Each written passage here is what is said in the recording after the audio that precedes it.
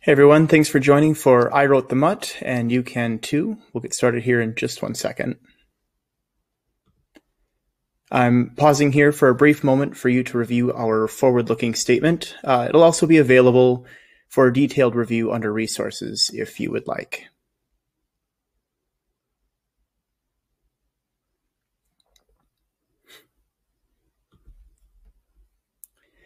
Hello, Jamf Nation. My name is Michael Levenick, and I am the Enterprise Product Specialist for Security Solutions at Jamf, and I wrote the MUT. Today, I'm going to give a brief introduction to who I am and also explain what the MUT is for those of you who haven't heard of it. After that, I'm going to talk a bit about my process and my journey for bringing MUT to life. Finally, we'll take a look at some of the resources that you have at your disposal if you want to create awesome stuff as well. So, as I mentioned, my name is Mike. I'm an Enterprise Product Specialist at Jamf. I've been with Jamf almost 6 years now. I consider myself a maker, a tinkerer, and just generally all around a nerd. I'm also a private pilot. Flying is one of my favorite activities in the world, and if you've never tried it, I recommend calling up your nearest flight school and asking to book a discovery flight. It's an incredible experience. I'm also husband to the most amazing woman in the world. My wife, Kelsey, is also at Jamf. She works in the business operations department. Some of you may have had the pleasure of working with her as well. And finally, I am a dog dad. Our first human baby is due in November, but for now, it's just Katie, shown here wearing a party hat for Dan Kubley's birthday. Katie is much of the inspiration behind the name of the MUT. So now that you know who I am, it's important that I stress who I'm not. I'm not a developer. I have no formal programming training other than a Visual Basics class that I took back in high school. I've never been a professional programmer in any capacity for any company that I've ever worked for. Developing the MUT is simply something that I do for fun on the side when I decide that 8 hours a day in front of my Mac just wasn't enough. And that's the main reason that I truly believe that anybody can do what I did. However, I recognize that starting a project like this can be intimidating and daunting. So I thought that sharing my process, my struggles, some of my screw-ups, and lessons that I learned the hard way, it might encourage other folks to dive in, give this a shot, build something new and awesome. After all, one of the things that makes Jamf Nation so incredible is the power of Jamf and. So what is the MUT? MUT stands for Mass Update Tool, and it's a native macOS app written in Swift that allows Jamf admins to make bulk updates to inventory records in their Jamf Pro database. Whether they need to rename their iPads, add usernames to Macs, or move devices between static groups and pre-staged scopes. Admins fill out a template and upload a comma-separated spreadsheet with serial numbers of their devices and values to be updated. The MUT then submits those updates to Jamf Pro via the API for the updates to be made.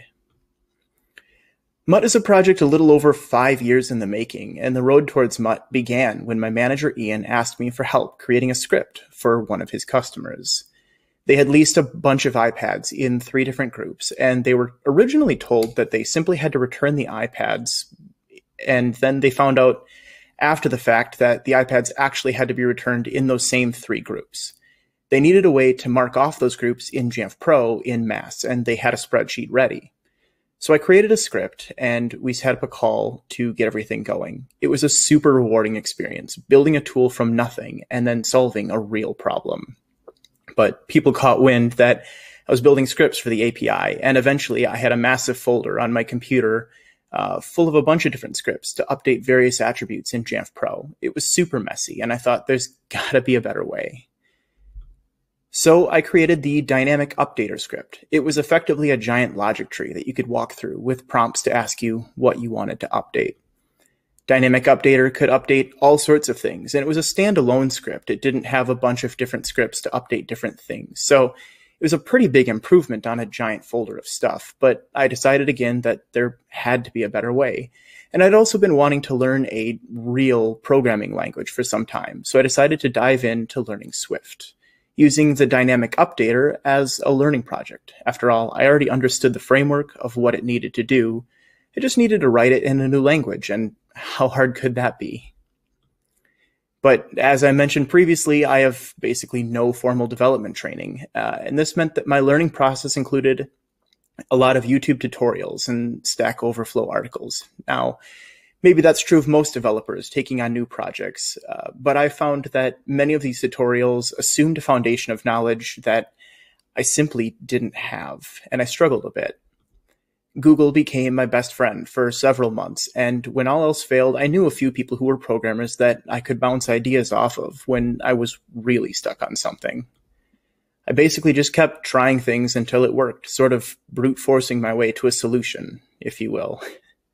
I'm not sure if all developers work like that, but with my experience, writing a program is basically coding until I ran into an issue, then bang my head against the wall on that issue for hours or even days sometimes until finally something would eventually click and I could fix the issue. Then I'd move past that issue and run headlong into another issue, rinse and repeat until the project was done. Needless to say, Apple's WWDC intro video last year really struck a chord with me. I slapped together an initial proof of concept, just proving to myself that I could update records in Jamf Pro via the API using Swift. At the time, it was called the Fancy Update tool, named in part for one of my friends nicknamed Fancy, who helped me learn the basics of Xcode and Swift.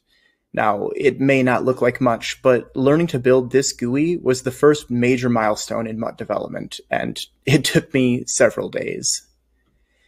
After a bit of polish, the first version of the Fancy Update tool, not yet known as MUT, was released, but the initial version was really just a GUI slapped on top of Bash script, that dynamic updater. I wasn't using native Swift networking functionality. I was literally calling the curl binary in the background using the legacy equivalent of process in Swift. Don't do that. I mentioned I'd be sharing some lessons that I learned the hard way. This is one of them. Swift has native HTTP functionality for a reason, and I would say that learning to use that native Swift networking functionality was the second major milestone in MUT development. I banged my head against the wall on that particular issue for quite a long time. Sometime later, I released version 2, which I named JSS MUT for Jamf Software Server Mass Update Tool. It had a new name, a DMG installer, a new icon designed by myself. Now, I mentioned I was never a developer. I should also mention that I'm not a graphic designer either, although maybe that goes without saying. One of the other cool features of MUT version 2 was that it had the ability to enforce mobile device names, and this was a huge deal for a lot of users. Folks really wanted to get their hands on MUT at this point, so I went out and I registered jssmut.com to make the app more available. Usage of MUT started to grow. Around JSS MUT version 2.1 is when I decided to get my Apple developer license. I updated the app to follow Apple's human interface guidelines, and I jumped through all of the hoops needed to get the app listed on the macOS App Store. That macOS App Store availability was a huge deal for a lot of customers, especially the security-conscious ones. Utilization of MUT began to take off in earnest. Unfortunately, the interface was a bit clunky, and some users had issues figuring out what to do, so I decided to try to fix that next. MUT version 3 had quite a few changes. For starters, JSS was no longer going to be called the JSS, and therefore I no longer wanted my app to be called JSS MUT, and it became simply the MUT. The logo received a significant upgrade as well, removing the JSS styling cues from the background, and it got a slightly cuter dog, also designed by me. Version 3 is also the first version to utilize those native Swift HTTP sessions instead of being a GUI slapped on top of a curl binary. I wanted a logging window, or a log window, with more verbose output for the end user. All in all, some huge improvements. Now, I mentioned that I decided to make the app more approachable, and I wanted to walk users through the usage and have some in-app guidance. I spent a lot of time learning how to pass data from one view to another so that I could break up the various tasks of the app into separate windows and keep the interface more clean looking. Learning to pass that data between views was another huge milestone that I had banged my head against for quite a long time, and I was really proud when I finally figured it all out. Unfortunately, this is where I learned that I'm also not a UX designer, and users hated the change. The general consensus was that the interface was awkward, childish, overly handholdy, and frankly, a bit demeaning. I received some pretty scathing reviews on the App Store, and also some candid feedback from colleagues that the interface needed a lot of work. My heart sank. Not only was I super proud of all of my learning and progress, but I thought that it was important that the new native Swift networking was used in the app. After all, it fixed one of my most embarrassing gaffes in building the early versions of the app. So I took some of the feedback from customers and I went back to the drawing board. And honestly, learning to parse that feedback and channel it into positive change was something else that I really had to learn while developing this app. I learned not everybody is going to like every change or decision that you make, but you can take that feedback and use it to improve things for the better. And so after a few more weeks of work, I released 3.2. It had the logging that I loved, the new logo, and the native Swift networking. And it also had a return to the nice, clunky, overly busy interface that end users apparently loved. I promise I'm not bitter. This version of MUT actually served for quite a long time, and it was well loved by many users. But I still wanted to clean the interface up, and there were some new features that I wanted to implement as well. So I spent some time actually studying UX design and looking at some of my favorite apps and how they were laid out and how they handled some of these challenges. That inspiration went into MUT version 4. Version 4 also got a slightly modified logo, along with some new endpoints and fields that it could update. I actually rewrote MUT version 4 pretty much from the ground up. I had learned quite a lot about proper programming techniques, and I began actually putting my code into functions and classes. I also started making some logical determinations about things such as serial number versus Jamf Pro ID, for example, which cleaned up the interface quite a bit. Finally, I used what I had learned about passing data from one view to another, and I moved the login window to a modal slide over.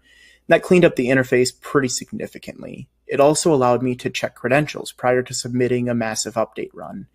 In previous versions of MUT, if you supplied invalid credentials, MUT would simply begin sending them to the server over and over, and the server would throw authentication errors on every attempt until you manually canceled the run.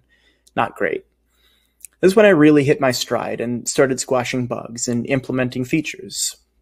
One of the other things I learned firsthand is that there's a direct correlation between new features that you want to implement and bugs that you introduce into your code, and 4.0 had quite a few bugs. But version 4.1 resolved an old line break parsing issue. Version 4.2 was the first version to be properly notarized and had some more bug fixes. And finally, version 3 fixed some dark mode display issues. After spending a few versions squashing bugs, I had a pretty solid product on my hands, and I was pretty proud. And so that's where the project sat for quite a long time. MUT 4.3 did pretty much everything that folks wanted it to do.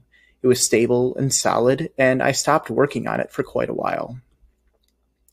Until one day, my friend and colleague, Ben Whitus, contacted me looking for help with a Bash problem. I told him I was rusty in Bash and that he should just write it in Swift. To which he responded he didn't know Swift, and I said, perfect. I showed him a few things in Swift, much in the same way that Fancy had shown me 3 years earlier, and a week later, Ben came back and he showed me his progress on his project. It was awesome. I was super impressed with all that he had accomplished in such a short period of time, having known nothing when he began. So I told him I was looking to work on a new version of MUT, and I asked him if he'd be willing to help me out with MUT version 5. He thought that sounded cool, so we got to work. There were two main features we were hoping to cover. The first was that people had been asking for ages for the ability to update multiple attributes in a single run. And the other was that we had heard that pre-stage scope updates were coming to the API. We had dreams of having release day support for that new feature in Jamf Pro. We recognized we were going to be making some pretty drastic changes, so we rebranded MUT version 4 as MUT Classic and stuck it on the App Store. We got to work on MUT version 5 and pretty much rewrote it from the ground up all over again. Pre-stage scope endpoints were located in the new Universal API, and we had to learn how that worked. It involved creating new authentication functions and formatting our data in a completely different way. Working as a two-person development team was another thing that we both had to learn how to do when working on this project. We set up a Trello board that we used to keep track of our progress, and we split up various tasks to accomplish. We worked in 2-week sprints with a stand-up on the off week where we would share our progress and help each other through the issues that we were running into. Eventually, the tool started to take shape. MUT version 5 got proper dark mode support, it got those mass updates everyone wanted, and also pre-stage scope updates, and a super streamlined interface. Users of MUT could now simply fill out a template and upload it. It would show them a preview of all of the changes that were going to be made, and then they could submit those updates. There was a clickable table preview of all of the changes, which was 100% Ben's work, and I hope he's proud of it because I think it's awesome. On release day, we went out to celebrate. We had achieved our goal of release day support for the pre-stage scope API functionality. It was an awesome feeling. This little tool that started as a bash script built for one specific customer now had tens of thousands of downloads in the App Store, and hundreds of unique visitors head to jssmut.com every single week. A little while later, another Jamf named Andrew reached out to us, and he asked if we would mind if he cleaned up some of our API functions and made them more efficient. And thus, MUT had 3 contributors. We spent some time squashing a few more bugs, and that brings us to the current version of MUT, MUT version 5.2.0. It's been a long journey. Creating MUT was not an easy process, and it was not always smooth sailing. There was a lot of banging my head against the wall, and I learned a ton. For example, I also learned how to use Git and began using it for version control. When I made MUT open source, I considered wiping out the Git commit history because, frankly, there's some rather embarrassing stuff in there. But I decided to leave them all as an example in hopes that others could learn from my struggles and perhaps be inspired to build something, even if they feel that they don't know how. Here you can see my initial commit, followed by a commit titled, "I have no idea how to Git." Then I decided how to learn how to use branches and merge them, which led to this fun series of commits, including final before merge to master. Please let me merge. Please again with 3 Z's for emphasis, also me slamming my keyboard in frustration and the word test. Finally followed by the merging of the delegate branch into master. Also found in the commit history is "It works, sync baby, yeah, let's do this." I hate this commit. Note the massive amount of code deletion on that one. And the classics, "just about done TM," followed shortly by "I'm a gosh dang idiot." I promise my commit comments got much more helpful and verbose when we began actually developing MUT as a team. This was when I was working alone. As I mentioned, there was a ton that I learned when creating MUT. I learned an entirely new programming language. I had to learn native Swift HTTP sessions. I struggled my way through Git. I learned to pass the data from one view to another. And Ben finally got that table view to work, which is something that I had tried over and over again and finally gave up on previously. Probably most importantly, we learned to do all of that while working together on a project and building our code in a way that could work with each other's code, which is harder than it sounds. So now it's your turn, Jamf Nation. You folks are awesome. Jamf Nation is a big part of what makes Jamf great. And if you couldn't tell, I'm a huge believer in the power of Jamf and. I have no idea what the next awesome app will be, but I do know that Jamf Nation is filled with tons of people smarter than me, with better ideas than me, who know of needs that I haven't thought of, and those needs can be solved by apps that I haven't built. Jamf is a believer in the power of Jamf and as well. If you navigate to jamf.com/developers, you'll be brought to the Jamf developer landing page, which is filled with tons of resources to help you build the next great Jamf integration. There's API reference guides and code samples to get you started. The Jamf GitHub is also filled with some awesome apps that you can reverse engineer and learn from. They're all open source and ready for you to dig through their embarrassing commit history as well. Finally, there's macadmins.org. It's a community of Mac admins who are super smart and super helpful. They have a Slack channel that you can join, start chatting with folks who have similar needs to you and a similar desire to fix those needs with awesome tools. Now go forth, Jamf Nation, and make awesome stuff. After all, I built the MUT, and I know that you can do it too. Thank you.